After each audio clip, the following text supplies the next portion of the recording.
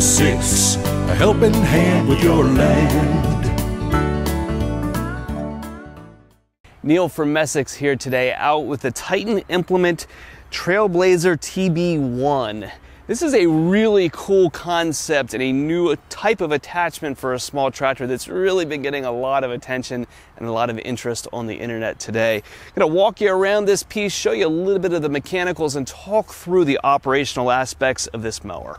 Obviously, the idea of having a mower out on the front of your loader is really appealing, right? It's now very easy to drive over top of things going forward, rather than having to, say, drive over stuff with your tractor before it gets to your mower if you're trying to operate while going front. So that's cool. Also really nice that it's on a skid steer coupler, very easy to drive up to, throw your 2 levers to lock it down, and off you go. No fumbling around with your 3-point hitch, so that's a big pro. Driving the thing hydraulically is a really interesting concept. It has a nice small Eaton motor on the front and simply just takes a feed and a return in order to power it. We'll talk through how these hydraulics are plumbed a little bit later. So cool. Functionally, you've got a lot of different options on how this thing is going to work, and it can work in a lot of different positions. So I've got it set up here just sitting straight out in front of the machine, but this arm here can actually bend to put it in some other different configurations. I'll show you here how easy that is to do.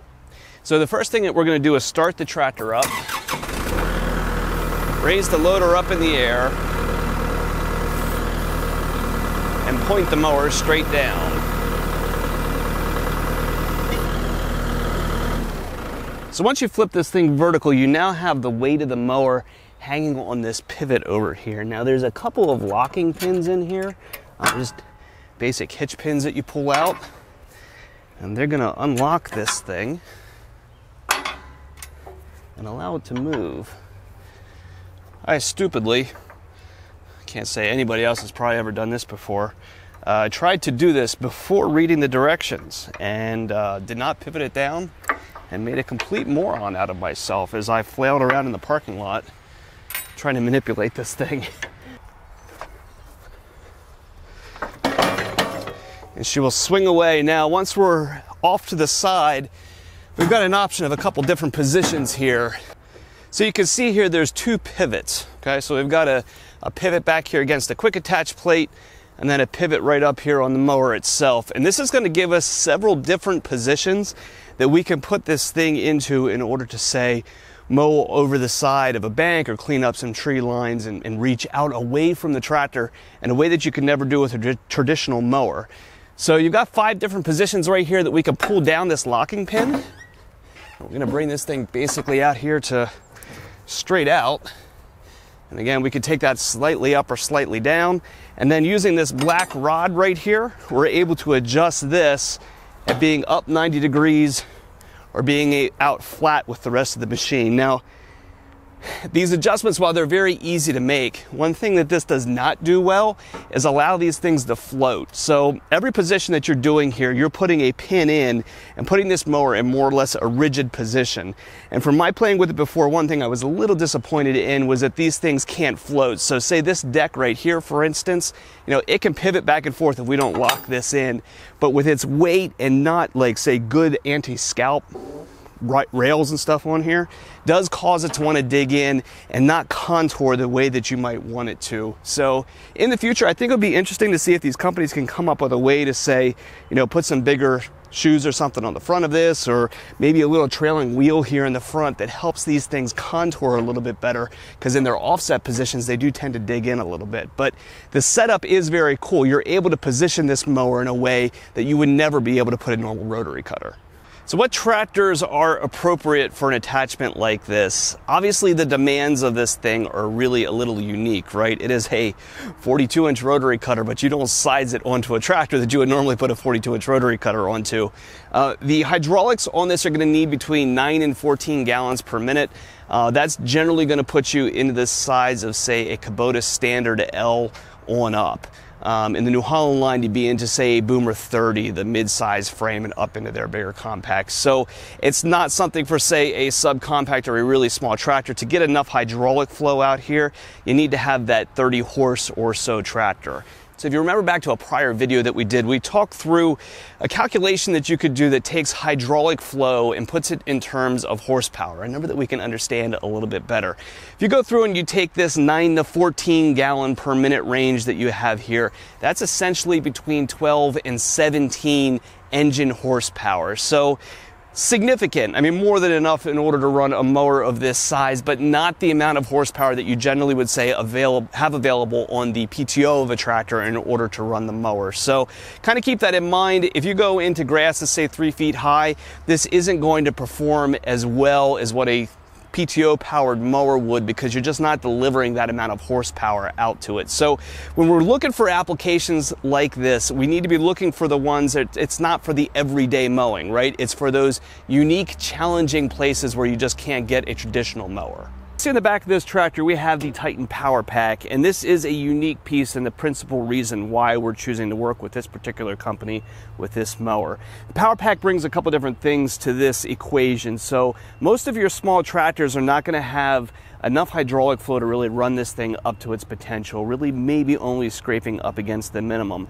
The PowerPack gives you more than adequate hydraulic flow in order to deliver a lot more horsepower out to that mower and make it work its best.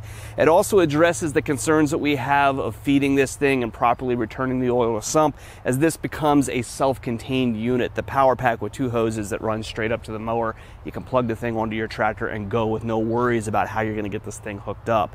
This also provides 2 added benefits in ballast. It weighs several hundred pounds, additional ballast to help offset that mower, and it also helps with your cooling. If you figure most of your tractors are usually going to have 6 or 8 gallons of hydraulic fluid in the rear end, you're generating a lot of heat on this unit and driving that heat back into your tractor where there is no active cooling.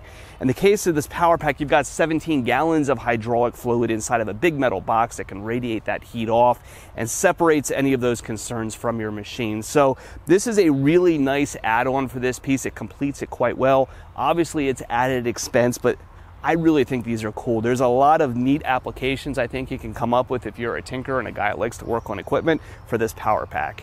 The business end of this is going to look much like a traditional rotary cutter. So we've got big blade bolts here on the underside with some traditional rotary cutter blades. You can see here these are reversible. If you dulled these things out, you've hit some rocks and stuff with them, you can simply take these blades and flip them so you have another cutting surface available. Another cool thing with these as well is that these blades actually could stick out beyond the end of the mower here. So if you pull this thing the whole way out and you look straight down, you'll notice that the tips of the blades actually extend beyond the mower. That'll allow you to go up to small trees and those kinds of things and use those blades to kind of hack through them. This big safety shield up here on the front is going to keep that covered up during normal operations. So you'll see these are spring loaded here. As you push up against something, this can go back and you're able to push, say, a small tree or something into this gap right here where this blade's going to be able to come around and cut it. So you see the very obvious pros to this, right? A unique mower that you can mow some tricky areas with that you just couldn't get a lot of other of your mowing attachments into. That's very cool. Obviously there's some cons to this, so we talked through the hydraulic plumbing of this being a little complex. The PowerPack helps with that a lot, but that is an optional piece. You can save $1,500 or more by plumbing one of these things in an alternative way. Just be very cautious with what you're doing. And of course, there is the safety aspect to this. Attaching this onto the loader will allow you to put this thing into a lot of places you should not be operating it, just very frankly, right? Spinning blades like that can throw all kinds of debris and all kinds of material in all kinds of directions, and say picking this thing up in the air and curling it back towards yourself while it's running is obviously a very bad idea, and there is nothing to prevent you from doing that. So it's definitely a piece that I would not give to a novice operator. I would really probably not let my kids run it or anything like that. Definitely something you want to stay away from. We use mowers like this on skid steers and that kind of stuff as well. Generally bigger, right? Bigger decks, bigger hydraulic motors, but when they do them on a skid steer, they attach a chain to the back side of the mower that you attach onto your skid loader to keep you from lifting that thing too high up in the air. So that little piece of safety equipment is not on any of these mowers that I've seen to this point. It would be very easy to put one on yourself. Just grab a short length of chain and go through one of the open holes in the back of the skid steer quick attach and maybe chain that onto the front of your grill guard. And that would just keep somebody from taking this thing and lifting it way up in the air where it really shouldn't be. So obviously, a lot of, with great power comes great responsibility, right? And this is absolutely one of those implements that you put in that category. You've really just got to be careful with what you're doing with it. Plumbing the hydraulics for this mower has to be done with a certain amount of care. If you think about what happens when one of these things is running, you bring this thing up to speed, you've got this big blade spinning out here. And that thing's going, it needs to be able to return the oil out of that motor in all circumstances. So in order to feed the oil into this thing, it can come from any number of places. You can run the feed off of a third function or a rear remote or the PowerPack that we have here on the back. But the return, it needs to go into a place where it can go back to what's called sump, basically run back into the tractor or into the PowerPack. So you cannot take both of these hoses and plug them straight into a rear remote or third function, or you'll do damage. When we're pricing these things out for you, if you check the links down here at the bottom of the video, you'll find 3 different links. One's going to go to the mower, one to the PowerPack itself, and then one to a completing kit. That completing kit's going to give you the oil and the hoses and everything that you need in order to make this whole setup work between the tractor and the PowerPack. But if you're going to take it to your third function and return to sump, there's some custom hydraulic work that you're going to need to do in order to figure out how to do that return. So something our shop can talk you through on some common Kubota equipment that we know well, but if you have a different piece of equipment, hooking these up can come with a certain set of challenges. So one thing you want to be conscious of when you're using this is not pushing it too hard down onto the ground. It doesn't float real well, like I said before. So generally when I'm running this, I'm kind of hovering the thing off the ground a little bit. The arm there will allow it to pick up. If you have it in the fixed position, it won't move like that. But generally it's just going to work a little bit better if you are kind of floating it with your loader. It is quiet, I'll give you that. Between me, like, have it turned off, flip it on, and once it spins up, I can't even tell it's running, so that's pretty cool. You don't have driveline chatter or any of that kind of stuff at all. On this offset position, I can see what I'm doing, which is pretty neat too. If it was straight out in front of the machine, I wouldn't have as good of a bead on the mower as what I do off the side, so that's cool. One thing I did earlier that I did not care for so much, it doesn't do a great job of cutting really close to the ground. So I came out here and tried to mow this grassy area before we filmed. And once I set the thing on the ground and wanted to drive it forward, it digs in. It doesn't contour or skim across the ground real well. So mowing in reverse seemed to fix that. It kind of defeats the purpose, but if you wanted to mow like right down against the ground, you can set the thing down and back up with it, and it drags back a lot better than it pushes forward. If you look back over here, I mean, this is kind of neat, right? There's some junk in the bottom here that I wouldn't normally be able to drive over top, but I can easily use the loader to lift the mower up and then set it down on top of the area that I want to mow. So if you want to clean up around down trees and that kind of thing, it's an easy way to get in there. So I'm going to cut down the road here. This is the driveway coming up into our Elizabethtown store. I'm going to pull that pin out and push this down so that this thing will go down below center a little bit, and we'll see how I can reach over this roadside as I drive down the side. So you can see here a little bit of what I was saying when I said in this offset position. I don't think I contour super well. So when you go over center and you set this thing down a little bit, it pivots there so it can hinge. But once you hinge, if I drive forward, I'm twisting that entire thing against the loader, and it just doesn't work well. So you can't really think of that end mower deck position as hinging there at the deck. You know, it's an offset. And this position is really the one that you need to be using it in. And see, here would be my little frustration with that, isn't it? Well, there it's contouring a little bit. If I can set that front corner in, it does ride up and down a little bit.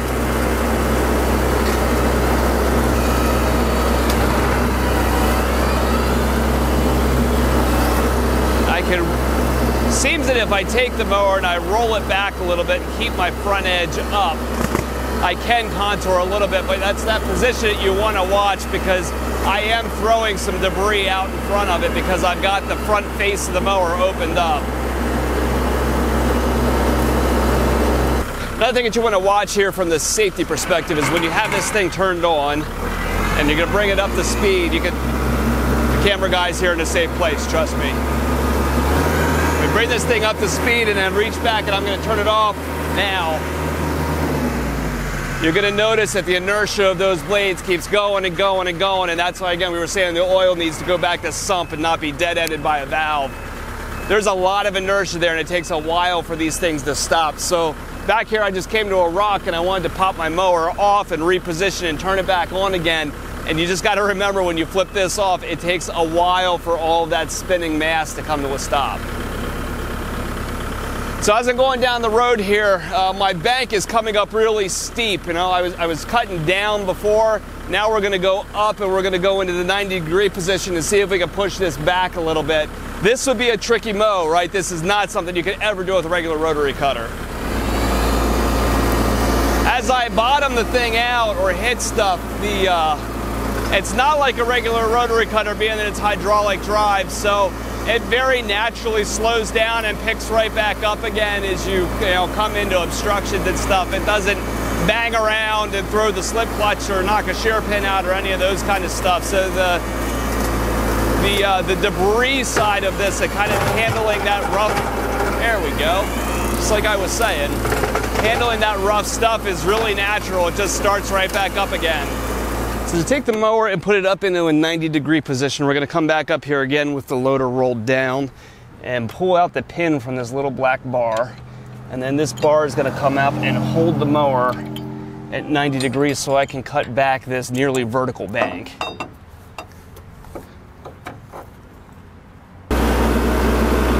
So that was all pretty easy, grassy stuff.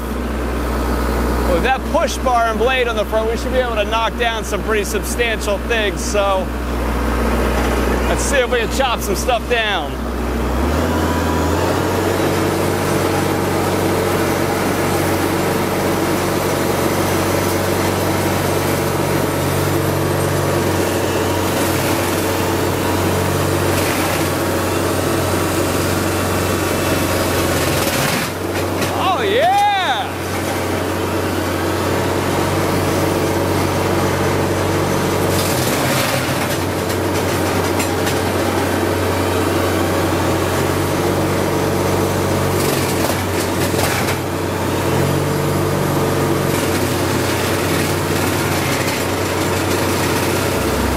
Tricky spot for cleaning out things with a mower is stuff like this. So you got basically a wall of briars, right? Not super thick, not super heavy like that 3-inch tree over there that we cut off, but great demo for the kind of tricky things that the mower like this is really good for.